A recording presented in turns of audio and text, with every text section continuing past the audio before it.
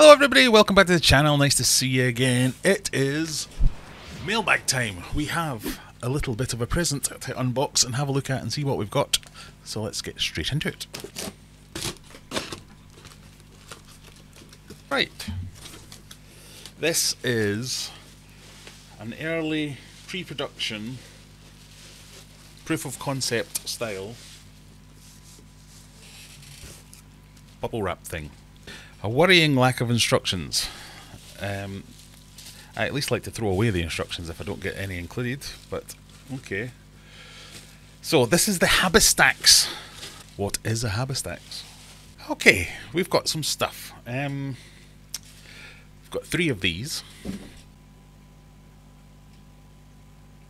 One of these. Of these. And 3 of these.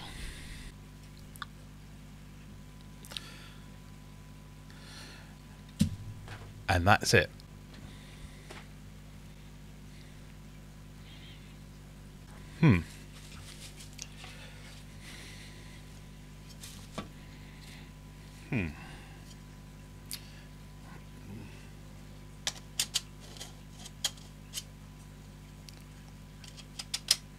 Okay, so that bit looks like it goes on top of that. And this bit looks like it goes in there. And that means this can go over the top of it.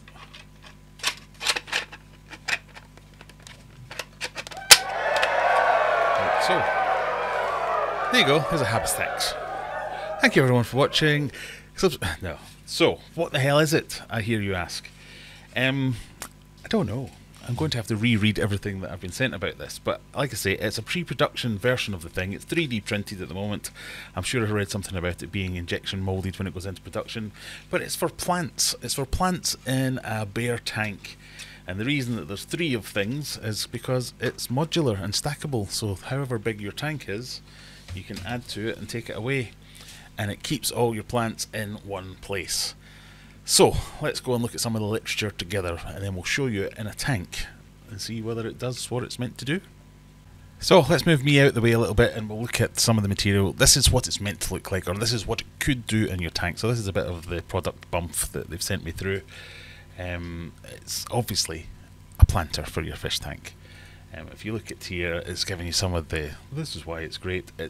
I think its USP is that it's stackable, and even in this pre-production version I see that working quite well. It's nice and simple, very few moving parts if any, just the locking mechanism, which again is very simple, and even in 3D printed form fairly sturdy. Fine, seems fine. I see its main benefit. The reason I was interested is I have lots of breeding tanks where you don't necessarily want lots of substrate because you want to keep things nice and clean. You can have this and still have plants and just take it out if it gets too much, or move it around easy as you want. But in a planted tank it also gives a good way to get height into your aquascape, I guess, if you want. Assuming it works, but anyway, that's what it says. You can read about it here. It increases the biological media volume in your aquarium, because plant load also does that. Sturdy, low maintenance, no need for wood in your hardscape, reducing water discoloration. Okay. But this is how it works. So that's what we see. What we see here is the planter lid, which is the top piece that we talked about, the outer and inner columns, outer and inner, and then the base. So the idea here is that you fill the base with substrate, with gravel, whatever it is to hold it down. In the middle column you have any of your high nutrient stuff, so that could be your proper planted aquascaping nutri-soil, whatever you want in the middle, and in the outer you have your sand or gravel, and you plant your plants where you want in these little, just dropped a bit, these little cut-out sections here, and you go as high as you want. And then the top, obviously, you can do the same. You fill that with your plant media, gravel, sand, planting stuff, whatever you want. You can have plants coming out the top as well. Decent size as well. I mean, and for comparison, So it's not like a tiny little thing. This will look quite chunky, and I love the fact that it can be as tall. I assume you'll be able to buy more of these. If you have a super tall aquarium, a couple of these in there look quite good. If you have a tiny little aquarium, just have one. So far, the theory of the product, I quite like it. I like the idea. Let's see how the execution does. What else does this manual say? Talks about the benefits. I think the benefits here, I haven't read this. I'm going to break them down for you now, as you get to have plants in your aquarium. That should be all you need to know about it. That is a benefit in and of itself. So what do you get in the box? Outer chamber, planter lid, inner chamber, we've talked about that, and the base. That's what you'll get. I don't know if you can buy this yet. I'll do some Googling after this and see whether or not it is available yet, or whether it's a Kickstarter or whatever it is. But like I say, this is a pre-production model. I have been provided this for free, but as always, made my stipulations are, I'm going to say what I want about this. I'm not going to read off a script. I think transparency is very important, but for all and any products that I test on the channel, I always have that deal, is I'm happy to promote your product if I like it. If I don't like it, I'm not going to promote it. I'm going to say it's rubbish. So they were more than happy with that, which always is a good sign for me. If they're happy to let me say what I want to say about it, that means they're confident in the product being good. So let's see if we can find a tank that's suitable to stick this in. Here is what I think may be one of the good ideas for this type of thing. It's a breeding tank. So typically they're bare. Okay, this is a small one, but you can get the idea. They're bare because you want to get in there and clean easily and check for eggs. So you don't want a substrate in there. You don't want lots of plants for things to get all gunked up and opportunities for problems. But if we have something like this, see if it passes the first test and doesn't float. Yay! Most of my 3D printed things, I don't print enough infill and they just float to the top. But yeah, there's the idea. You have something that just sits in there and does its thing. I don't like it. I want to move it around. I don't have to uproot things and create a massive mess. I just simply lift it out or move it away or do whatever I need to do. Perfect. So let's get it loaded up and see if it really is as simple as it appears to be. So I think the real idea here is I want to get some plant media in there, some gravel in here, and then do a bit of planting. Okay, let's try that. There we go, it's all filled. I would have appreciated some instructions because there are some clear, obvious mistakes that can be made. It kind of wants to be overfilled, or there is a fill line, which I didn't realise was a fill line. So I overfilled it there and couldn't get the lid on. And then I overfilled the middle, the outer layer, and couldn't get that on either. So it makes sense when you know it's there. It's easy to, but a little bit of a pointer of do not fill past this line might be helpful. I'm a little concerned that these little flanges are going to be hard to plant into. So I'm assuming these are where the plants are meant to go to, and then all the images, that's where they're coming from. And the top is fine, and the base it's fine. I love the idea, I love the compactness. But we'll see how easy it is to get some plants in there. I'm going to plant it dry, so out here, get some plants in, and then we'll stick it in and see how we do. But that should allow me some plants around the outside, around the top. See how we get on. So I've got a couple of different plants here. We're going to get them out, planted, and see how easy it is. Of course, I have to interrupt this for a quick sales pitch. If you're interested in any of the plants that I used in this demonstration today, you can jump on aquariumadventures.co.uk and buy some. Started selling plants now. Yeah, let me know.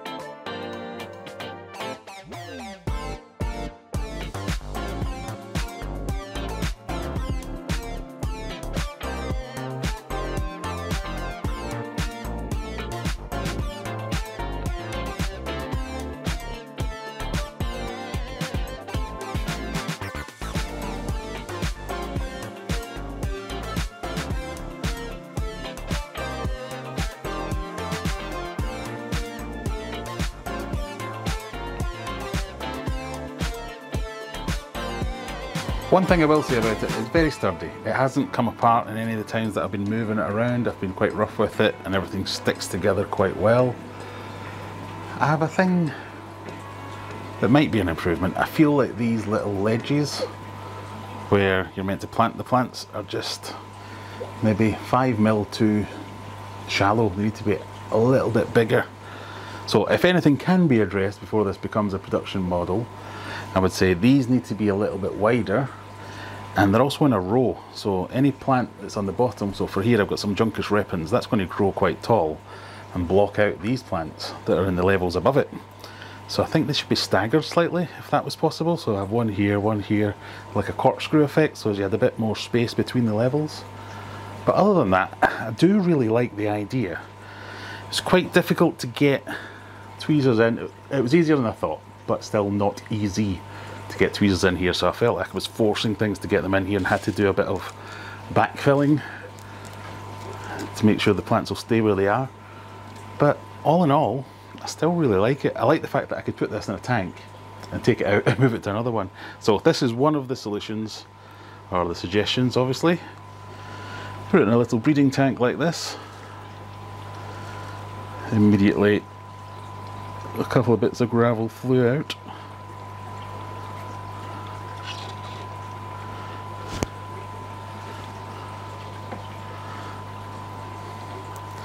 I think that looks quite good. So in here all I've done so far is I've got a couple of different crypts and some Juncus repens. Probably want them towards the back. As you can see, they're coming out a little bit, but that's no different than any other type of planting. So that's it, with a few basic crypts, some Juncus repens in a small tank, and it fills out the tank quite well. It's not small, that's the thing.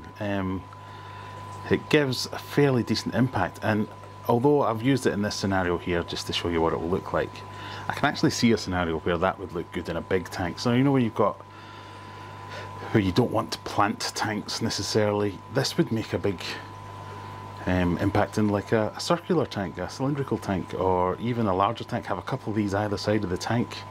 You can imagine what it would be like when it grows in. Obviously nothing I don't think looks good the day you plant it. As you can see, some of them are starting to uproot themselves a little bit, but we can sort that, and it's no different to anything else. So final thoughts on this. First off, I think some instructions will come. I think that's going to be an obvious one, and I'm sure that would be part of the production runs of this, would be to have some instructions. Things like, you can, I don't know if you can see that, but there's a tiny little ridge. Focus. There's a tiny little ridge just there, and you can't really fill it above that, or you can't put the next piece on. Obvious now that I know that, but I made the mistake and had to do a bit of clearing out. These fins, so the fins where the plants are meant to go, it's hard again to show you exactly what I mean, but up here I feel two things. They should be staggered so they're not just in a row, because they block out the one above it if you have a plant that's going to grow to any length, or at least have an option for them to be staggered, because you might want this, you might be going for thickness so as you can't see the column and just get lots of really bushy plants coming out the way, and that would work fine. But really they need to be the tiniest bit bigger. They're just too small to get standard sized tweezers into. Doable, but it's just a bit fiddly.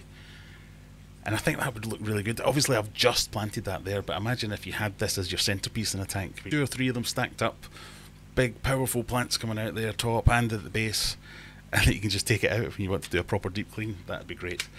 The scenarios where I see this are in things like bare bottom tanks. So there's lots of like discus keepers, other cichlid keepers that don't like having anything other than a bare bottom tank. That gives you the ability. I've seen people in the past use like planting trays so as they can contain everything in one place. That's a more elegant solution for that.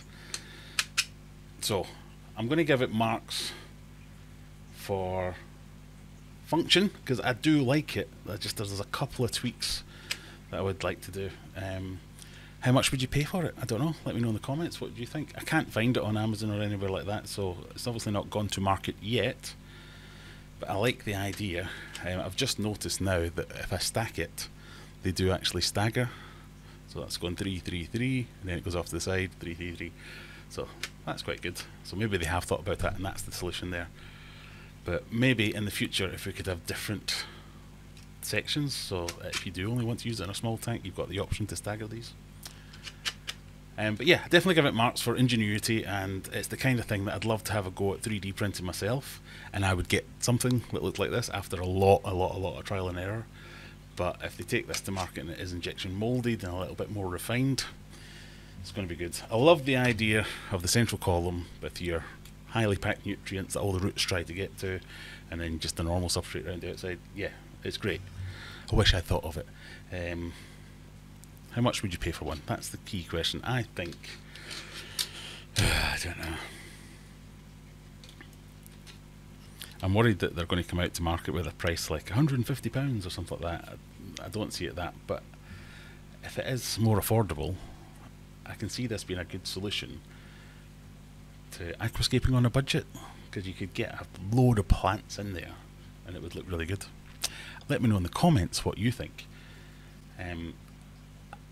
I suspect a lot of people like me will love the idea, and if these tweaks can be made, I don't know. But yeah, I'd be interested to know what kind of price point you'd be interested in something like this. I love the fact that it's modular, that it stacks, that you can configure it in different ways. It's kind of 99% there in my eyes. So yeah, happy I've got one. Might be interested in buying one when they come out for real.